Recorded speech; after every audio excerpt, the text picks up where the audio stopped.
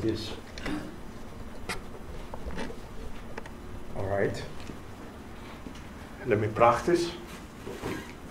Nope.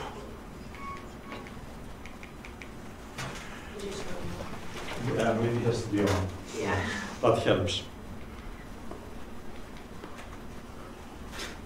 You don't want to appear in the video, you know. Oh, here you go. Okay, it works. Yeah, just go down there. To advance, you have to go down? Yeah. Okay, all right, okay, all right. Okay. All right, so what we will try today to finish, I review a little bit important sampling.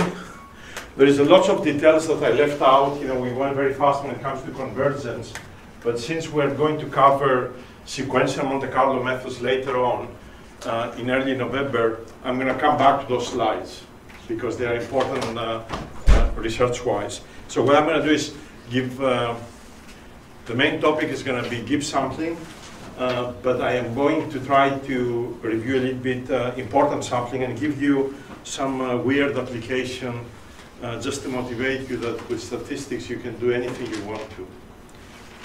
All right. So as a reminder, I will assume this is the light. Nope. Oh, maybe this one. Yes. All right. So I remind you basically, if we have to compute things like the expectation of some function h of x with a distribution f, and f is a difficult distribution to sample from, what we do is we introduce this importance distribution q, and rather than sampling from f, we sample from q, and effectively what we need to do is keep track of the weights.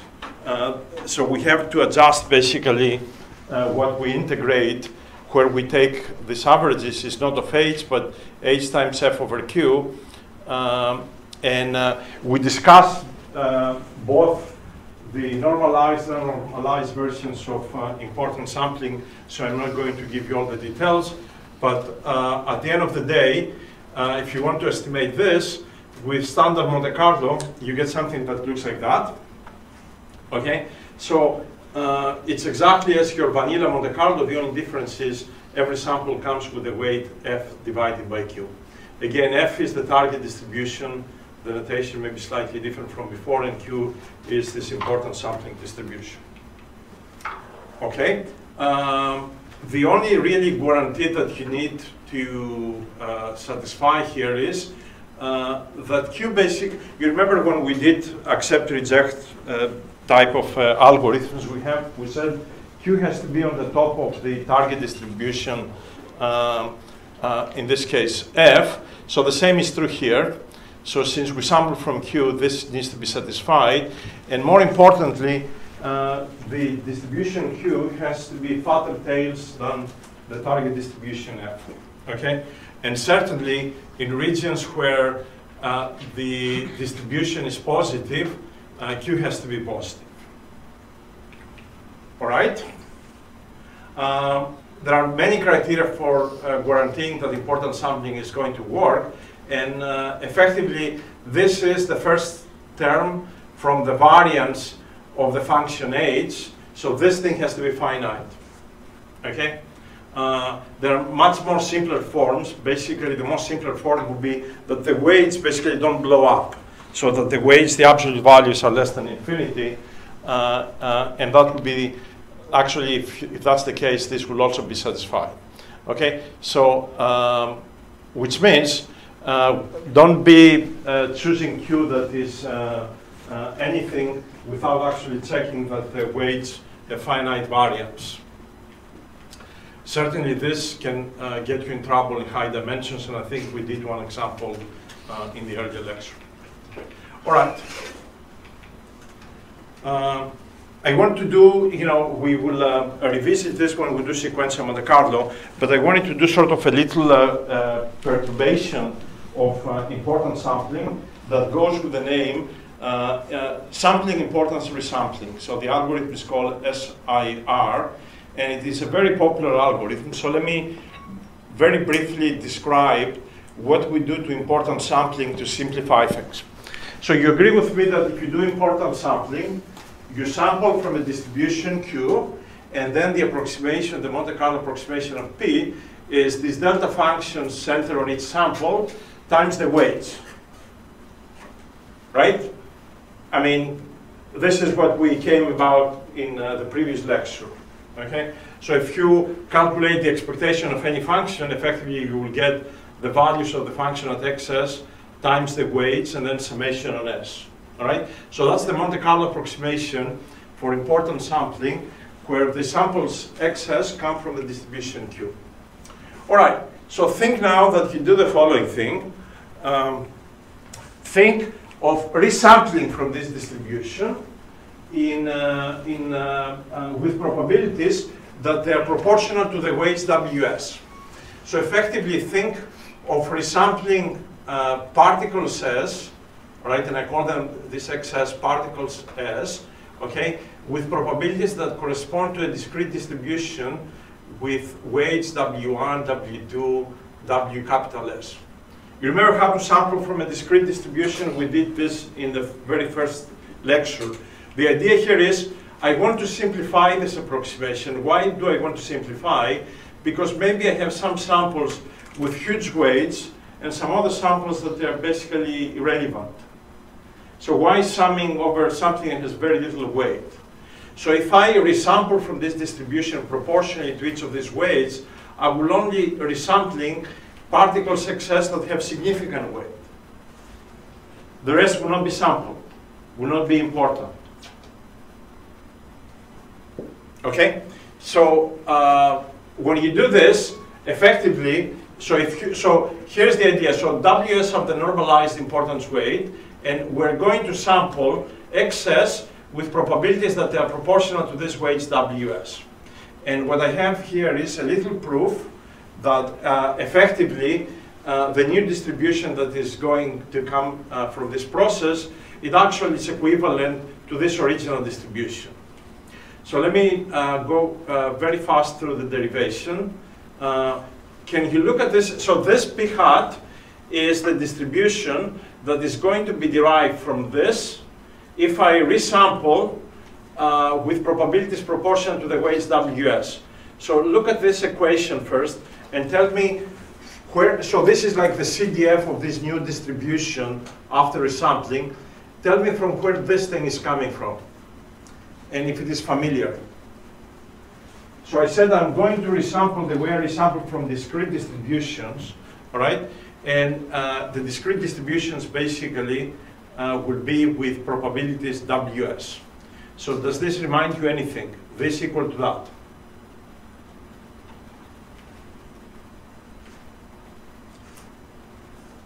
You remember this is the indicator function, right? So I'm looking for this new distribution that comes after resampling. This is like the CDF, is the probability that X is less than a given value. And here what I do is I put the indicator function times Ws. So from where is this coming? This is the CDF of what type of distribution?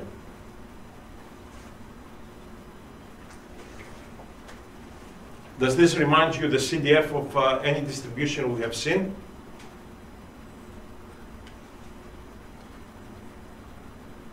How do you compute the CDF of a discrete distribution?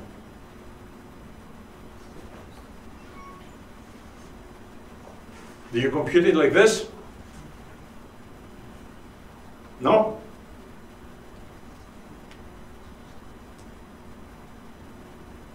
I mean, you are summing basically all the weights, right, for the particles that are less or equal to x0. Because I said I'm going to resample proportionally to the weights. All right? So this is the CDF of the discrete distribution that comes from the weight that I resample. And then what I do is I substitute the weights as the ratio P over Q, where for P, this P currently is the anormalized distribution P, okay? You remember, you know, when you use the anormalized weights, then you also have to put the normalization factor here on the bottom. So this is the anormalized weights divided by this normalization factor, where you sum over all particles. And then just to make calculations easy, I make the summations integrals, and because x are coming from the distribution q of x, so this looks like that, this integrals, okay?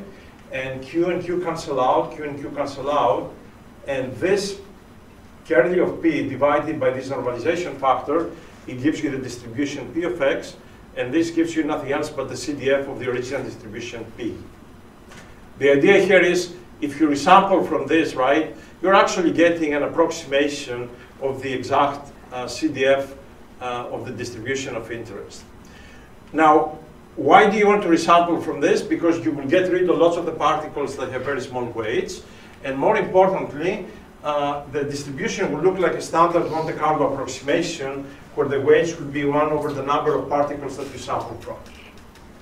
So the fact that you sample proportionally to the weights disappear from the picture, and the Monte Carlo approximation, you remember if you have n samples, you have 1 over n, so here we have 1 over s prime, where s prime is the number of samples in the resampling process, and this number of samples is significantly less than this s, because many of these particles that we had in this approximation will actually not appear there. We have very small weights, so you will never sample them. Bottom line is, right, when you look at papers, even though they do important sampling, you may wonder, where are the weights? Well, the weights have disappeared because maybe at every step of the process, when you have an approximation like this equation on the top, you resample, and then the approximation looks like what you see on the bottom. This is very standard type of calculation that you do with important sampling, okay? Especially if, as we will see, if it is a dynamic problem and you have to come up with approximations like this, let's say, in time. So in every time, what you would like to do is resample, get the approximation look like that, and then proceed to the next time step. We will see this. If you didn't get it clearly, we will see this again when we do sequential important sampling. All right, so let me do a weird application as I promised, and there are many things that somebody can do. We can spend many lectures on this. If I ask you, you know, solving AX equal to B, how you're going to do it, maybe you forgot, all right? But AX equal to B is sort of the most fundamental problem in all sort of computations. Everything at the end of the day becomes AX equal to B. And the question is, can we actually solve AX equal to B using important sampling? There's nothing stochastic here. A is a matrix, B is a vector, X is a vector. We want to solve AX equal to B using important sampling. So that looks weird to start with. Is that possible? All right. So let me first do some tricks, and they work in most practical cases. So what I'm going to do is I'm going to multiply with a matrix G, all right? And then I'm going to set G times A equal to I minus B, and I'm going to design this matrix G in such a way that the spectral radius of B is less than 1. You remember what is the spectral radius of a matrix? It's the largest eigenvalue of the matrix, okay?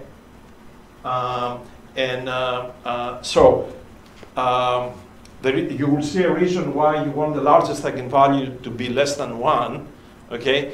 Because effectively we're going to do sort of a Taylor series expansion. So look at this now. If GA equal I minus B, I call this H. So really my equation becomes I minus B times X equal to H.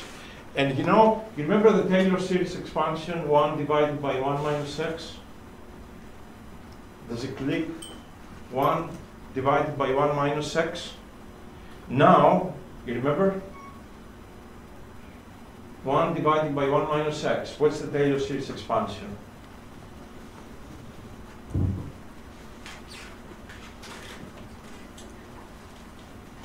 One plus x squared plus x cubed, no?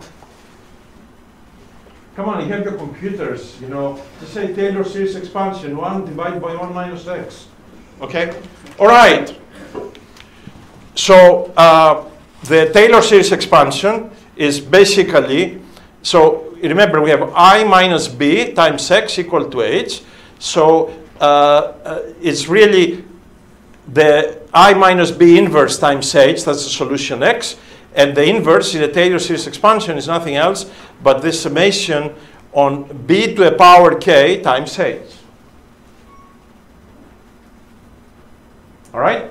So the solution of the linear system of equations is this infinite summation from K equal to 0 of B to the power K times H. Can you appreciate now the reason why I wanted the eigenvalues to be, the maximum eigenvalue to be less than 1? Because otherwise the B to the power K, right, when you take B to the power K in a spectral form is the eigenvalues to the power K, you want to be sure that that thing doesn't blow up. Okay? So, so the solution basically of a linear system of equations is written as X equal B to the power K times H, and you may say, yeah, who cares?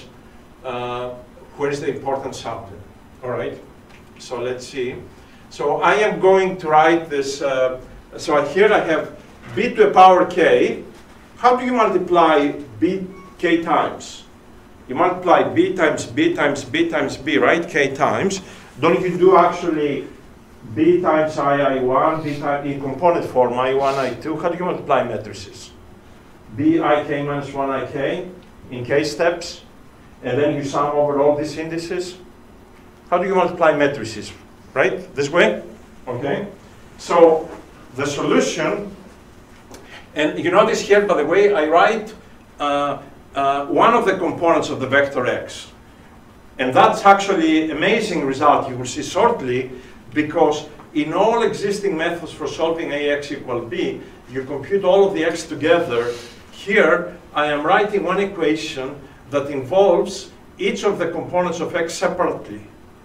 So we may be able to compute each of the components of X separately, and that can be a very significant step, right? If really you don't care about the whole X, you only want one component, here is a calculation that gives you that one component. Again, you notice here there's like K steps, I1, I2, IK, right, to do this B to the power K.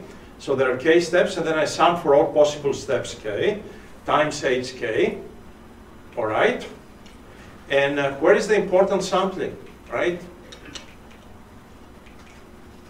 So what I'm going to do is I'm going to introduce, just to have a compact notation, these indices I1, I2, IK, I'm going to call them gamma K, and they're basically a sequence of indices from 1 to n, each of them, and there are K of those indices, that's why I put the subscript K, all right?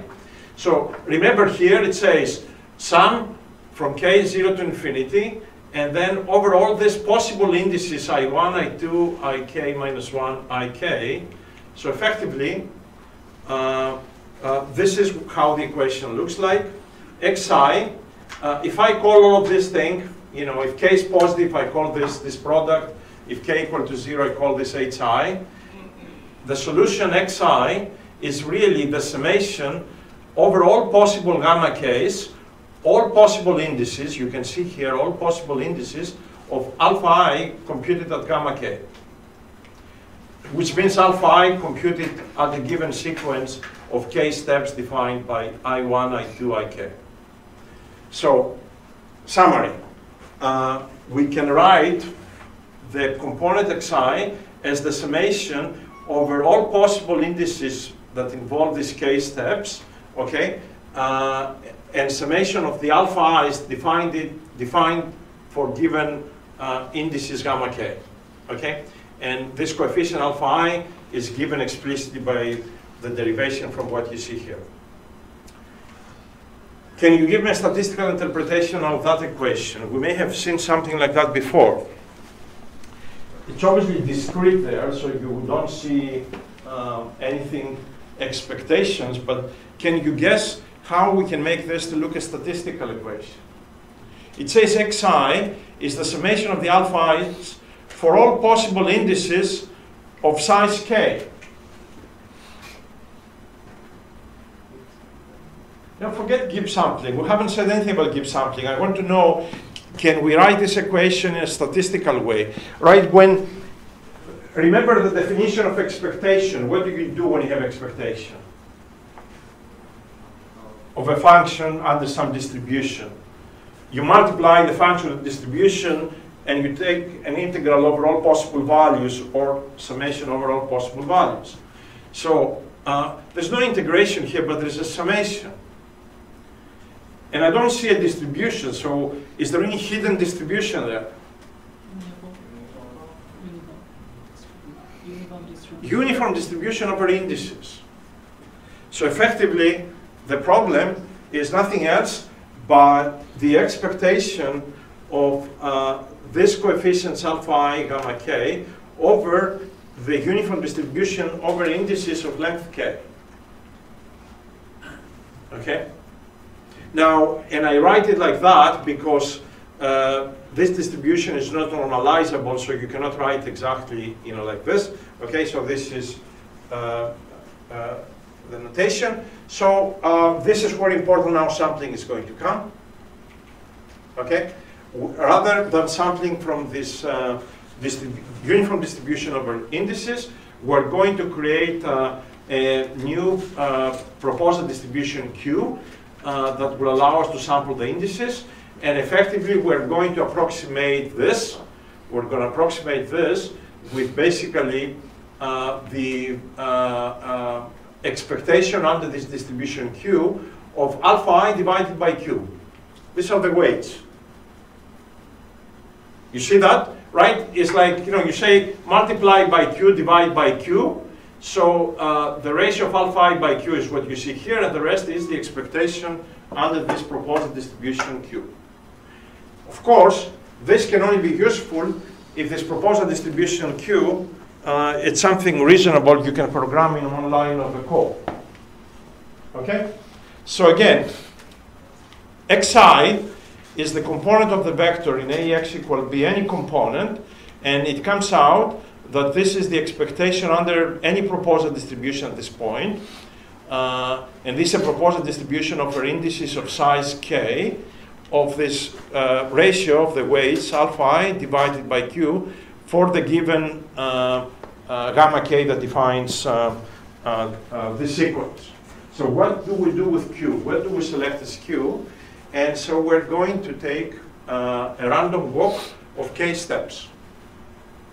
So this is maybe for this course the first time that you see the concept of random walk, which is fundamental to many different problems in statistics and stochastic modeling. So we're going to take a random walk of k steps. And remember, the proposed distribution in principle has very little constraints, can be anything, right? So the random walk will do it for us. So this is how it's going to work. This proposal Q for a given sequence of gamma k will consist of a transition probability. Remember, I start from I. I always start from I, right? And I end basically at k where I stop, okay? Because this is a chain of length k. So I take this proposal distribution for given gamma k as the transition probability from going from I to I1, a transition probability of going from I1 to I2, from Ik minus 1 to Ik, and then because I need to stop on this k steps only, I need to have a stopping probability Pik. And so the stopping probability would be 1 minus all of these transition probabilities. And you may say, and what do I select for transition probabilities? The answer is anything you want that is less than 1. All right, so you say I have index 1, 2, 3, 4. So from 1 I can go to 1, or I can go to 2, or I can go to 3, I can go to 4. All right, so if you have k steps, there is a probability where you stop, right?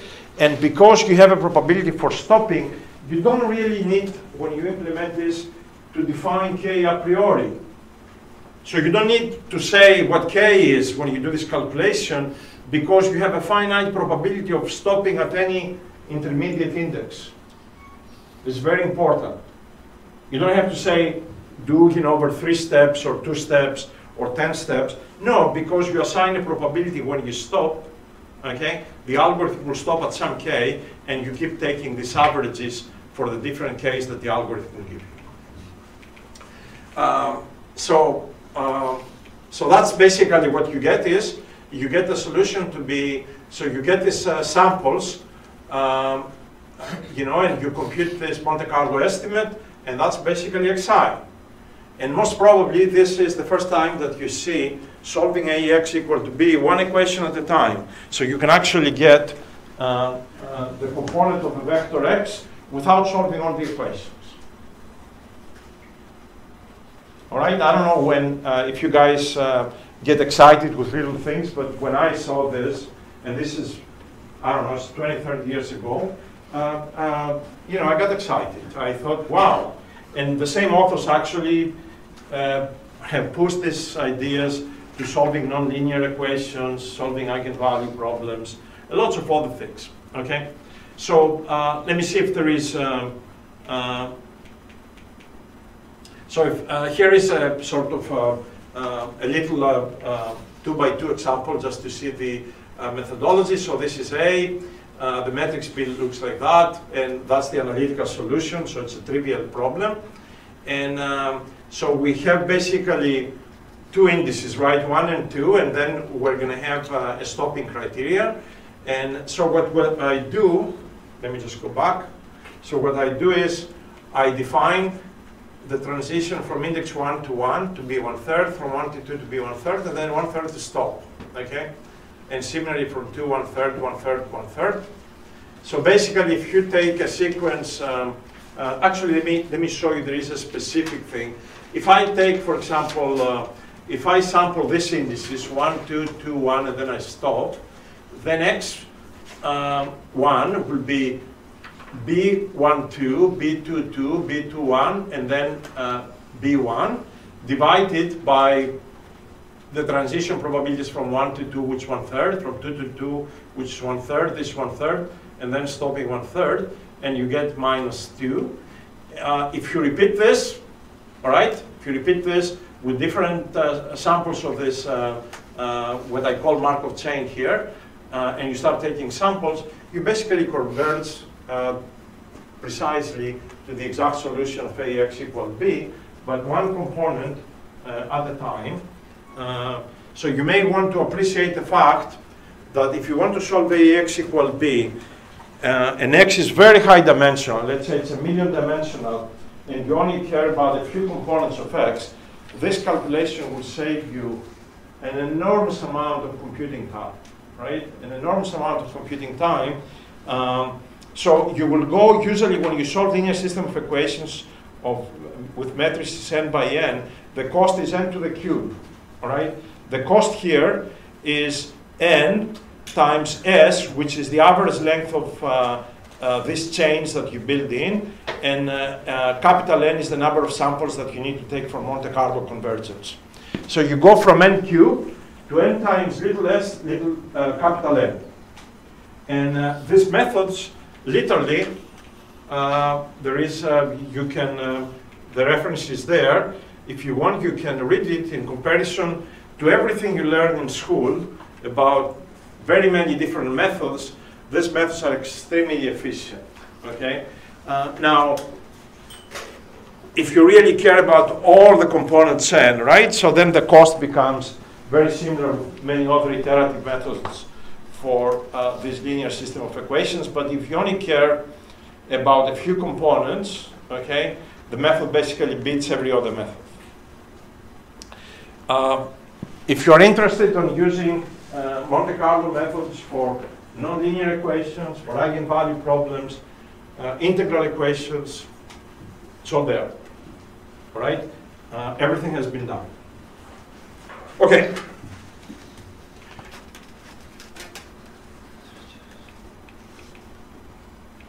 All right, so so let's move from the importance sampling, and I'm going to try to tell you a little bit of things that you will need here and there for your homework. Okay, so basically, we would like to introduce incremental strategies for for doing type of Monte Carlo approximations. And incremental can mean that basically either iterative methods, all right, where we start taking some samples with the hope that eventually will be the correct samples from the target distribution, or can be sequential methods where maybe rather than taking samples from the two distributions, we'll create a sequence of distributions that at the end will give us samples from the target distribution. So these are ideas that go with Markov chain Monte Carlo, and also these methods sequential Monte Carlo.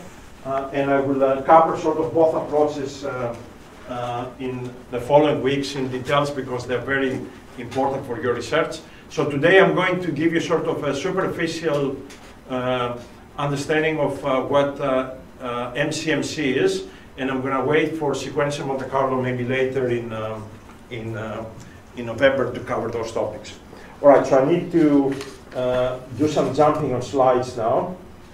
All right, so let me, actually maybe not too much jumping on this yet. So let me, oh, what happened? Okay, so let me jump to Gibbs sampling, which is a particular class of this type of problem. So let's motivate it. Let's put all of these things up. So this is a standard example that is referred to in many books to motivate Gibbs sampling. So think that you have a nuclear plant that has multiple pumps. In this case, we have 10 of those. And you count the number of failures of these pumps at given times. So basically, you may already have seen this in other courses. When you want to model failures, basically you do this with a Poisson distribution. So here, if each pump fails with a parameter lambda I that defines this distribution, the Poisson distribution, effectively the number of failures is a Poisson distribution defined by lambda times the time. So this gives you the number of failures for, let's say, a given pump at time Ti. Okay? So the idea here is each pump fails following a Poisson distribution with its own parameter lambda. I'm going to define shortly what beta means. Okay, so let me, in case you forgot, by the way, this is how the Poisson distribution looks like with parameter theta, 1 over theta factorial, lambda to the power theta e to the minus lambda. These parameters lambda in the Poisson distribution, I'm going to introduce a hierarchical model for them, so I don't have to calibrate them in detail. So I'm going to take lambda I to follow a gamma distribution, and the parameter beta in the gamma distribution is going to be another gamma distribution with hyperparameters gamma and delta, just to make things interesting. Okay? So what I'm going to do is I am going to write I'm going to write this the posterior distribution. So what is the, so I have the product, all right, the product of overall pumps, and I have 10 of those. So what is this? This is really the likelihood term because it gives me the failures of the pumps, right? And each of them fails with parameter lambda I, and I have basically, I measure the number of failures at time Ti. So the parameter really in the Poisson process here is lambda I times Ti, okay? And so I measure the number of failures, okay? This is Pi at a given time Ti, so this is where the Poisson distribution comes. All right? Then we said that each of the lambda i's follows a gamma distribution. So I have to put this inside the product as well, right? So this is the product basically of the priors for each lambda I. That's a gamma distribution. And then beta is the same for all of them, and it's a gamma distribution with parameters gamma and delta. So you can actually think here, all right, because we do hierarchical modeling, this parameter beta is the parameter that links all the pumps together. So we're not, you know, if somehow we were putting an index I there, right, It's like modeling each of these independently, but the idea is, since beta links all of them together, we're using information from all the pumps to actually make inference. Because maybe one pump never fails, so how are you going to be able to do anything about that?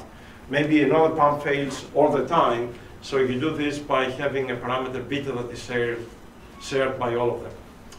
Bottom line, we have a posterior, okay, given our data, that involves this parameter lambda and this noise parameter beta, okay? And this posterior looks like that, and it's of course unnormalized. I simplified here like this. Now, if you try to use any of the methods for sampling from this posterior, you're not going to make any of them to work.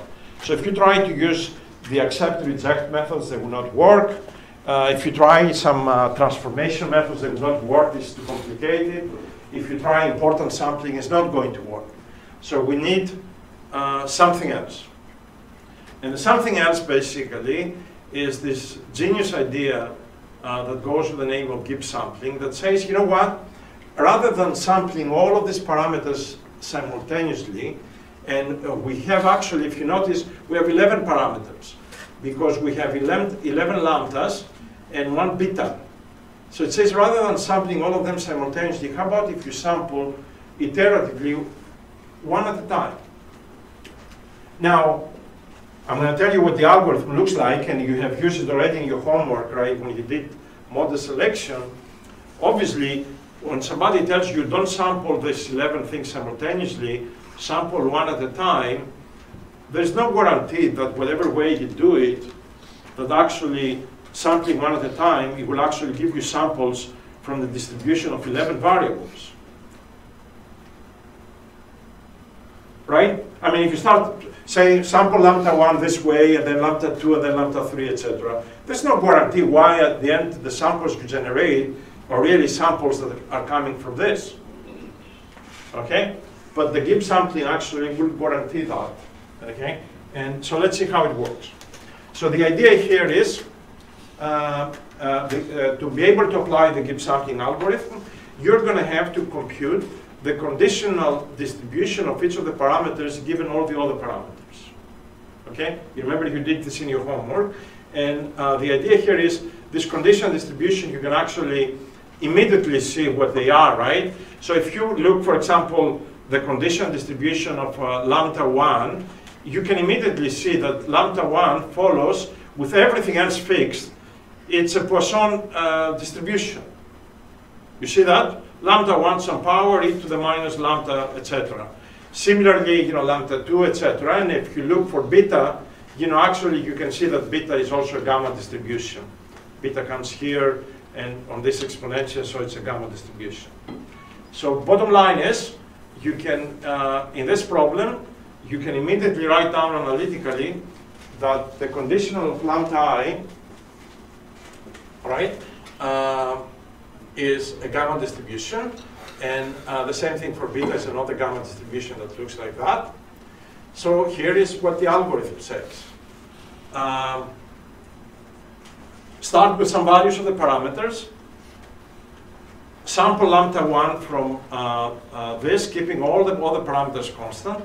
Then sample lambda 2 from this, keeping all the other parameters constant, and etc. And then sample beta, and if you keep doing this, then at the end of the day, the samples you get will be samples that are actually coming from this joint posterior distribution.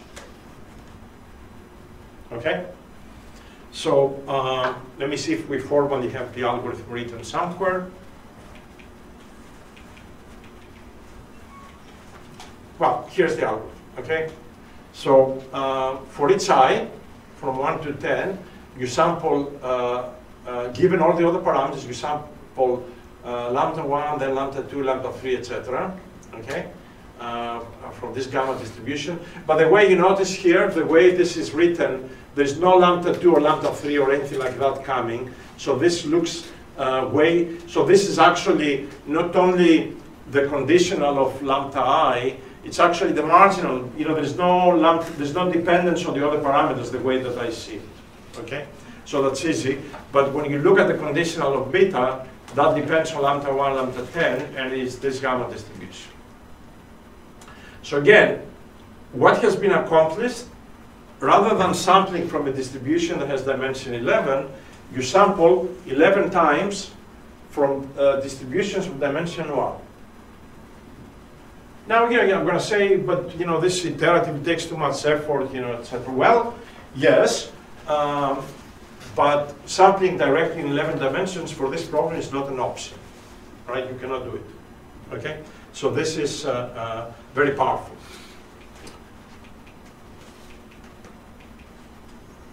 All right. So effectively, what have we done this? So let me try to, I'm going to tell you infinitesimal little things so we can move on in the lecture today. So what have we literally done here, right? Effectively, we are going to create a chain of samples of the parameters. We start with some values and then we keep moving. We update basically the samples. And this chain that we create is called a Markov chain, okay? And the way we actually create this Markov chain is by defining what's called a transition kernel. So, given the values, let's say, of the variable x at state n-1, somehow we have a rule that tells us what's the probability of xn belonging to some region or just taking a given value, and we call this the transition kernel. All right, so basically in the Gibbs sampling, there is a transition kernel, all right, but somehow given the previous state of the parameters lambda and beta, it tells us what to do next. And it's hidden, you don't see it. I gave you the rule. I said we sample from the conditional, so I'm going to try to generalize this to Markov chains and give you explicitly what is actually the transition kernel that allows me to go from xn minus 1 to xn in the context of Gibbs sampling. Even though the way we generate samples of the parameters lambda, right, we correlate them because you say sample lambda 1 given all the other parameters, all right, so it depends on all other parameters. We cannot really guarantee that somehow we can use this estimate as the Monte Carlo approximation that we have seen before, because in Monte Carlo approximation, the samples are independent of each other. There is no guarantee, basically, nothing here. The samples are correlated. Well, yes, but as n goes to infinity, actually, this is true, and actually, indeed, the samples are samples from the actual distribution are, even though they're correlated. Okay? So, basically, what we learned from Monte Carlo, asymptotically, the same thing, it is true with certain constraints that we will, if I have time, I will at least casually mention, and we will see them in detail in follow-up lectures. So this requires a number of constraints in the way that this transition kernel is defined, okay? But under some weak conditions, it is possible that indeed this will be the case. So just a simple example, okay? Of a Markov chain here is an autoregressive model. So basically we pose a rule on how to go from xn minus 1 to xn. The noise we use is a Gaussian. Really, this is a random walk, okay? This is what it is, right? The probability of xn given xn minus 1 is a Gaussian, okay? So I can tell you that if you do this problem theoretically, this chain that you see there converges to this exact Gaussian. All right? So we actually know what the right answer is going to be. But if you want, what you can do is write a little program, start from any distribution of xn minus 1, take samples of this, let's say at x0 to be samples from a uniform distribution, and then following this rule, keep updating xn and keep getting new samples of x1, x2, x3, x1000. You will find out at the end of the day that those samples are actually samples from this exact Gaussian, which is the limiting distribution of this autoregressive model. And I'm going to show you a picture that demonstrates, all right? So, for example, if you, this is, your target distribution is a Gaussian if you take samples that they are uniformly distributed, and then you start moving them with this random walk. After about 100 steps, you basically all your samples are coming from the Gaussian. Okay? So, I mean, this of course is a simple example, but you need sort of to appreciate that under some conditions, we will be able, with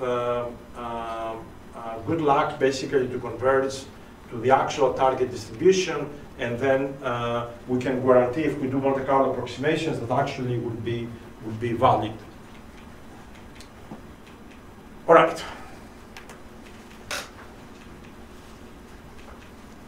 So actually, so basically in summary, right, like we did in Gibbs sampling, where we generated samples of these lambda parameters and the beta, so we somehow, if we sequentially, have some rule to generate the samples asymptotically when n is large, all right, we will be able to approximate expectations under the truth distribution pi of x, but by actually taking the samples on the chain and doing the regular Monte Carlo estimation. I mean, if you think this sounds not being right, because when you generate samples, sample xn depends on the values at step n minus 1. So all of these are correlated, but if you all take them together, all right, and somehow do this type of calculation, then this is a good approximation of the exact expectation the way we have seen with Monte Carlo. Not only that, you can actually show that asymptotically the rate of convergence under some constraints is actually 1 over square root of n, the same thing as vanilla Monte Carlo type of calculations. All right. So there's a number of constraints that need to be satisfied when you generate these chains, and so I'm going to try to give you progressively at least the buzzwords for them. So the first one is that the desired distribution P from where you want to sample needs to be the invariant distribution of the transition kernel P. So I want you to look at this equation and tell me if you physically sort of understand it. I remind you that this transition kernel P of x and y is a rule that tells you if you are at x, you can move to y. So we want with that transition kernel to eventually create samples from the true distribution pi of x. So it says for this to be happening, right, the distribution pi needs to be an invariant distribution of the Markov chain, which implies this equation. So I want you to look at it and tell me if you understand it physically. What does it say? I mean, at the end of the day, right, if pi of x, if all the samples are going to be coming from the truth distribution, so when you're at x and you move to y, for all possible values of x, what should you get? You should get P of y. Okay? So, so in many ways, this equation is sort of an obvious argument here, all right? If you're at x and you transition to y, all right, for all possible values of x, you should get pi of y, okay? So, so this is one of the constraints that are going to be required for us to be able to approximate expectations with classical Monte Carlo estimates, and even more importantly, to claim that asymptotically xn are samples coming from the true target distribution pi. So there is two more. Okay, let me go back. I don't know if the slides are on these things, but because most probably we will not have time to discuss all of this. So there are two more very important requirements to make this to work. All right, so we mentioned that pi has to be, so the first requirement that we had, it was this equation, but there is an additional requirement, two of those, that have a lot of substance there, and one of them says the chain has to be irreducible. And this is not actually something to take in a very light manner when you develop algorithms. So what does irreducible means? Does anybody know? So I have this chain and we want it to be irreducible. Maybe the English word is not the best for what it's intended for, but what does irreducible means? So think, right, that this is, let's say, the space, the 3D space, is all potential values of this variable x, okay? So you start from here and then you have a rule, you move there, you move there, you move there, etc. What will be a requirement that you will expect this transition kernel to satisfy to be able to actually sample the whole of this rule? I mean, would you be happy if I keep moving here around and never come there? So how should we state that requirement? With words, basically. We need to be sure that if we start at any location, there is a non-zero probability from that location to be anywhere in the domain of the distribution. I mean, if I cannot reach there, means I will never see that sample. I will never be able to generate. So I will never be able to say that I actually sample from the true distribution. I need to have a finite probability that I can go from any location to anywhere else. So this is, in common sense, you should not allow to be stuck in one domain, okay? Because if you get stuck, basically, you'll be exploring locally, you will never be able to go somewhere else, okay?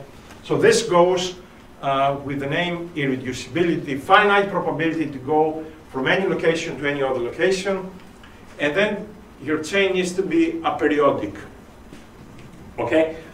Effectively, when you explore the space, you should explore the space not in a periodic fashion. So if let's say if I am going to visit you, right, and I'm from here and I move around, etc., I should not visit you every 5 steps.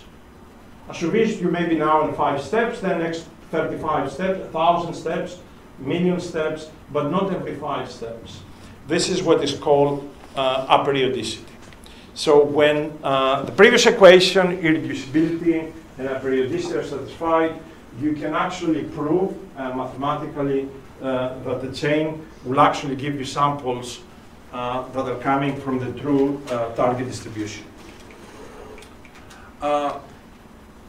I don't want you to take sort of these statements light, right? Because in many problems that you play with complicated data, somehow you're going to have to use some perturbation of existing algorithms because you need to fine-tune things. And if you fine-tune, if you're going to do random walk, what steps do you take on the random walk? Well, I can take very small steps, and you know what? I will never be able to explore the whole space. All right, so let's say if I'm here and I can only move, a millimeter, I will never be there. All right, I mean, never in my lifetime, basically, okay, in a finite time. So we basically need to be sure that the selection of parameters and transition kernels we do, they satisfy these conditions. All right, so let me demonstrate this transition kernel back to Gibbs sampling. And I'm going to use, that's the easiest example actually to do it. I'm going to assume that the target distribution has 2 random variables. It's 2-dimensional, θ1 and θ2. Okay? And so this is how we start with some values of θ0. Okay? And we sample at step I. We sample θ1 from the condition of θ1 given θ2. But you notice, what do I use for θ2? I use the values of the previous iteration. And then I sample θ2. And what do I use for θ1? The value that I just sampled. Okay? So, so I'm going to ask you shortly, if this is on the next slide, to tell me what's the transition kernel for this problem. Yeah, well, let me remove it. You guys tell me. So I want you to look at this and tell me what is the transition kernel of going from θ1, θ2 to, let's say, θ1 curve, θ2 curve. What is the transition kernel? What is the rule based on this algorithm that tells me how to go from theta 1, theta 2 to theta 1 prime, theta 2 prime. What's the rule? So what's the transition kernel that tells me how to move from theta 1, theta 2 to theta 1 prime, theta 2 prime based on this algorithm?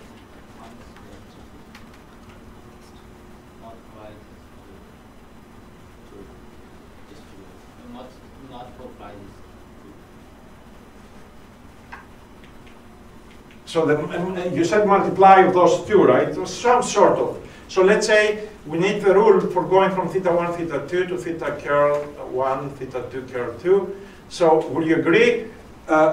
When I sample theta 1, with this conditional, I keep theta 2 to its previous value, theta 2. And then, without theta 1, I use the condition of theta 2 given theta 1 to sample this curl theta 2. So the transition kernel for Gibbs sampling is this. All right? Remember, and we will see this when we do, in other algorithms here, the transition kernel is not the same as the importance distribution, right? The transition kernel gives us the probability rule of going from this sample to the updated samples on the next step. And in the Gibbs sampling algorithm is really the product of these conditionals, but you have to be careful in the notation. This is the new sample given the old one, and this is the new sample of theta 2 given the sample of theta 1 that we just sampled from the first conditional. Make sense? Okay? Now you may ask, does this satisfy actually this, is pi an invariant distribution of this transition kernel p of x and y? By the way, another word that is used, basically it's most probably more common for this equation, this is called the detail balanced equation. Okay? People actually who play with Monte Carlo methods in biology, in chemistry, they will, this is the detail balanced equation. So the question here is, if we're going to really have any hope for this algorithm, the Gibbs sampling, to work, the first thing we need to demonstrate is that this equation is satisfied. Is it satisfied?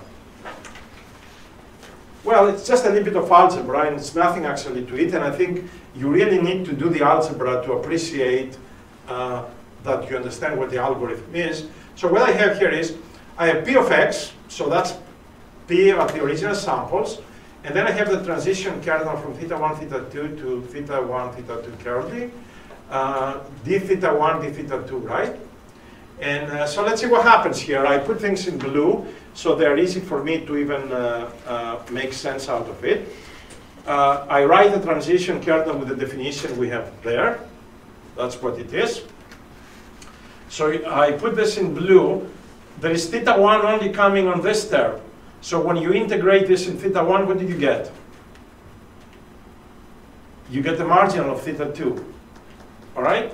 So you have the margin of theta 2. So if I mix those two together, I get the joint of curly theta 1 comma theta 2 times this condition of theta 2 given theta 1 d theta 2. And when you integrate this in theta 2, what do you get? The marginal of theta 1. And those two together, that gives you the joint of theta 1, theta 2 curly. So actually, you can see the detail balanced equation satisfied. Okay? You can actually prove the rest of the conditions as well. So I am going to actually, we don't need to discuss those. So certainly for the Gibbs sampling, you can actually, at the end of the day, when you take the samples, you can guarantee actually that they're coming from the target distribution, okay? So certainly you can do your Monte Carlo approximations, and if you really want stronger statements to actually say that theta 1, theta 2 are samples from pi, you can do that as well. So this is a much stronger requirement. Okay, so we mentioned those with words, we don't really need them. Okay, so I'm going to give you two versions of the Gibbs sampling algorithm, then we will move on. All right, so here is the, I have theta is a vector with p dimensions, p is greater than 2, okay? So a little bit of a notation, because we are going to update one variable at a time, so let's call this variable k. When you see this theta minus k is the vector of all the variables theta except k. All right, that's a standard notation. So when you see theta minus k is all the variables except k. So what you do is you are sampling from the conditions of theta k given all the other variables. And you have to be careful what all the other variables, what values are they going to take, okay? And notice here, the variables from 1 to k minus 1 have an index I because I already have updated them from the previous step. And all the other variables k plus 1 to p have not been updated, so we'll be referring to iteration I minus 1. Okay? So again, it's minus k, but also pay attention to the indices on the top. All right. So this algorithm goes basically with the name systematic Gibbs sampling, because you sample in sequence basically theta 1, theta 2, theta I, etc. Okay. There is actually a better algorithm. Can you think of an algorithm that may be sort of more efficient than doing things in sequence? Give me your own algorithm. So here we have a vector of p values, right? And we sample in sequence theta 1, then theta 2, then theta p. So give me something else that may be even better. And actually not even better, the algorithm would even be one line. Not like, you know, many lines, you know, just one line. Or two lines.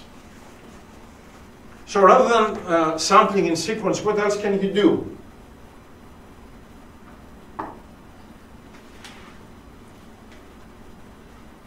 How about if you say, look, from all the variables 1 to p, let me randomly select the one to update, and keep doing this. So how are you going to select which variable to update randomly? What would be the rule? You're going to be sampling from where? From what distribution to figure out what variable you update, if it's going to be 1, 2, or p.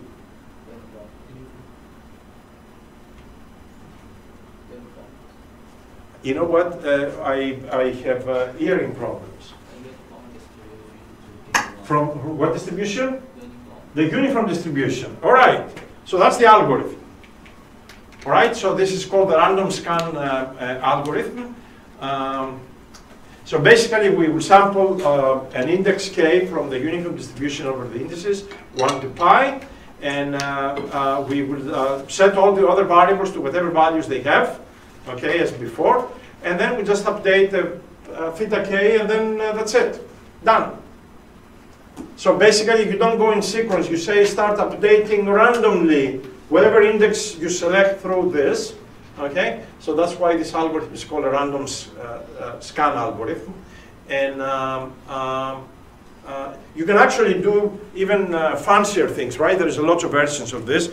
Rather than sampling one variable at a time, sometimes it may be to your advantage to sample blocks of variables together. So rather than sort of, in this case, updating a variable k, you may want to update, you know, several variables simultaneously, because maybe those variables are so highly correlated that it makes a sense to actually put them together. And so the algorithm in that case, it's actually called block Gibbs algorithm, because you use conditionals, but conditionals over blocks of variables. Okay? The nice things, right, if it will take you literally 1 minute to find the best algorithm in any language you want anywhere, because people have worked these things out for you. But you need to know what they are, so when you write a paper and you say, I'm using Gibbs sampling, you can actually add a line and say what Gibbs sampling, you're using, etc.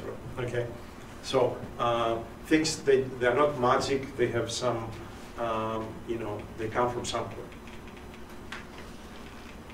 Okay, so so what I have here is I have a way to actually take samples from bivariate distribution with a correlation coefficient rho. So in this case, I give you exactly the conditionals are also Gaussian, very nice distributions. Okay, x1 given x2 and x2 given x1, and actually let me actually go fast through the things. So if you look at the histogram of x1 that you generate, it actually it's a Gaussian, and this is the x1 x2 plot that somehow tells you that you are not stuck anywhere. You notice things are more or less all over the space. Okay, but then look what happens. If you take the correlation coefficient to be 0.999, all right, and you look at the sample of x1 and x2, this is how the change of events go. So it's like, you get something, then it moves there, and then, So do you explore, are you concerned about it? Yes, of course you should be concerned. It doesn't seem that you explore the space correctly, and you have troubles because the histogram that you get, it actually doesn't match the Gaussian. Okay, so so in this case you need to, you have an issue basically.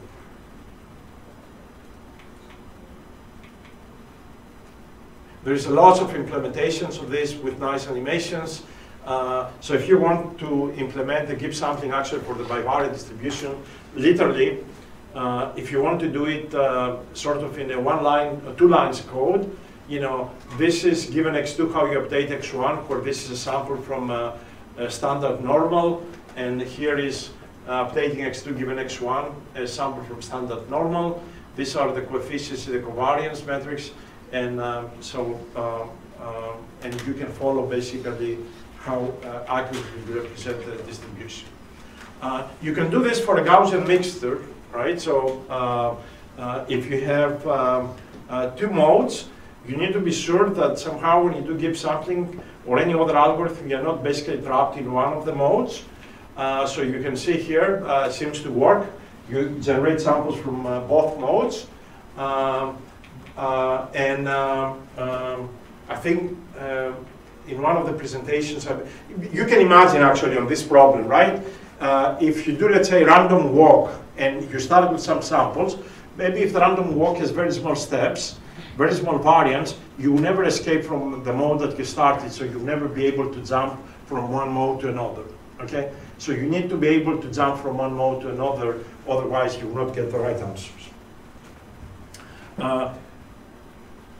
I don't think I will have time to tell you about Metropolis Hastings, so let me give you an example, and I think that example comes from the book of Bayesian Core, and it's a cute example, okay? So, something that basically the Gibbs sampling, it's not obvious that it's relevant, okay? So, you have a likelihood model, and you collect two samples, x1 and x2 from the likelihood model, and the likelihood is basically a Cauchy distribution. Okay, so remember the Cauchy distribution is 1 over pi times this term inside parentheses. So you have two samples, IID. So the likelihood looks like that, and you want to compute the mean. You want to inference, Bayesian inference on the mean of this Cauchy distribution. So you're going to put a prior of this. So you put a prior that's Gaussian, and then the posterior looks like this. So my question to you is, can you apply Gibbs sampling to this problem and tell me, does it even make sense to talk about Gibbs sampling about estimating mu in this problem? How many parameters have in this problem? Only one. So what Gibbs sampling am I talking? There's no Gibbs sampling here. Gibbs sampling, you have to have more than one parameters, right? And compute the conditionals and all of these things. So if you try to play with other methods, right? And this can be sort of a very painful homework, try to do various other methods, you are not going to succeed. Here is a trick, how we're going to make Gibbs sampling to actually work on this problem, even though we only have one variable. All right? So I give you the trick. You can actually show that 1 over each of these terms, 1 over 1 plus xi minus mu squared, it's actually the integral of e to the minus omega I times that from 0 to infinity. Help me now. How can I do Gibbs sampling, or why it's relevant? Why is this equation relevant? Now we have like 2 parameters, omega and mu. So now what we can do is we can actually work in a space of 3 parameters, mu, omega 1 and omega 2, okay, and do Gibbs sampling in that space. And actually, once we're done, the only thing we need to do is keep only the samples in mu, all right, because those are the only samples we care.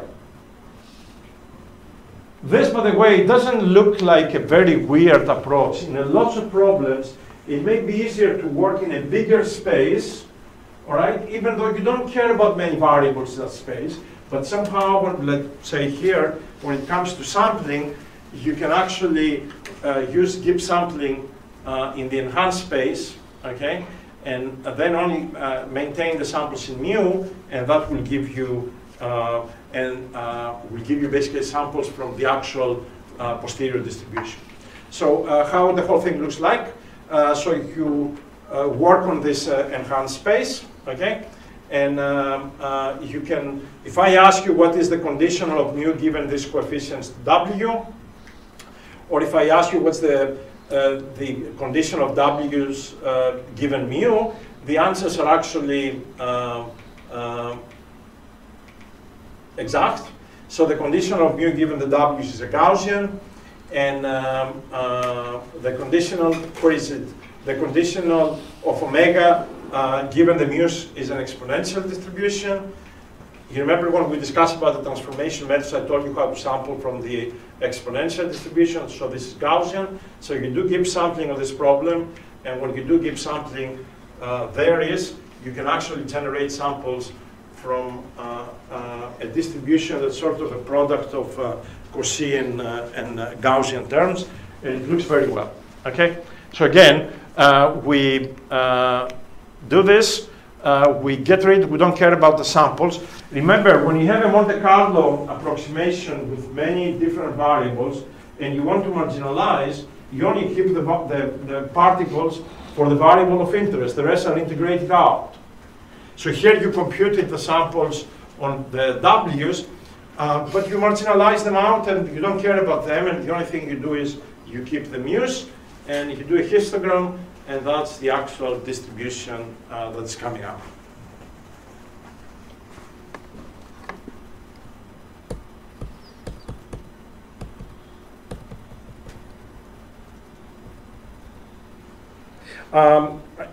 I already have done this, right? But I remind you, you remember this problem? This was what you worked on the homework, where we use, we had basically a regression model, and we wanted to figure out how to select the input variables that are relevant to explain the model. So we transformed a regression problem to a model selection, and we introduced basically, this syntax is gamma k that define the variables that they are activated. And somehow the calculation was not very complicated, but you use this. I want to believe you use this in your homework correctly. You computed a conditional of gamma k given all the other variables, and somehow, together with the conditionals of the coefficients beta and the variance sigma in the model, you were able to effectively do Gibbs sampling, and at the end somehow you were able to evaluate everything in the problem, right? Even the marginal likelihood. And so you had an algorithm that was looking like this. Right? So you were basically doing a selection over models, and then for each model you were updating the parameters and you keep iterating on this. And this was sort of a weird form of doing Gibbs sampling because you were mixing continuous and discrete variables in doing this type of things. Gibbs sampling is extremely powerful, okay? It doesn't work in many important problems, but Gibbs sampling may be a small part of other very complicated algorithms. It's essential. You need to know it, okay? And the next algorithm that you need to know is Metropolis Hastings type of algorithms, and we will discuss those later this week, okay? All right, so I'll see you. I'm not going to tell you I'll see you. I will see you. We will have a lecture on Thursday. That's as much as I can say. Okay, so I'll see you.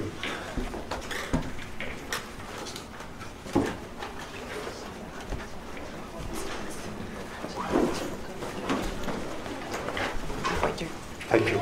Do you have that? Tell me. Oh, yes. You saved me. No problem. Thanks.